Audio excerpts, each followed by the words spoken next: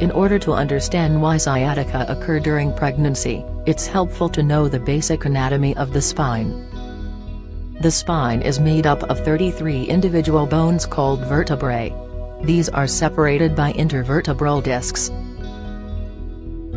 Each spinal disc has a tough outer shell called the annulus. The center portion of the disc, the nucleus, contains agel-like substance.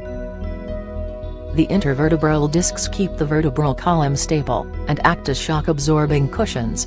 They also allow the spine to bend and twist.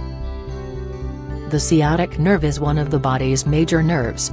It begins from a group of spinal nerves at the base of the spine, runs under the piriformis muscle, and then extends down into the thigh and leg.